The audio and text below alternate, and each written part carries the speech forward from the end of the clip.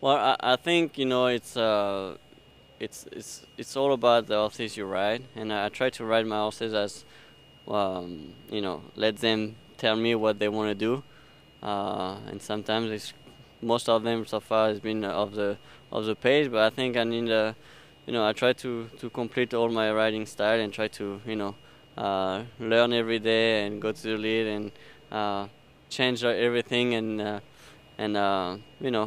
hopefully I can get better every day.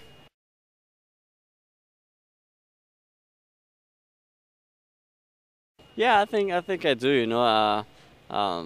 But in a race it depends too. You got a lot of things going on, and sometimes you're stuck behind, and no matter even if you know you go slow and they go slow in front, if you're behind and you're stuck behind, you got no choice to be patient and try to see what happen after.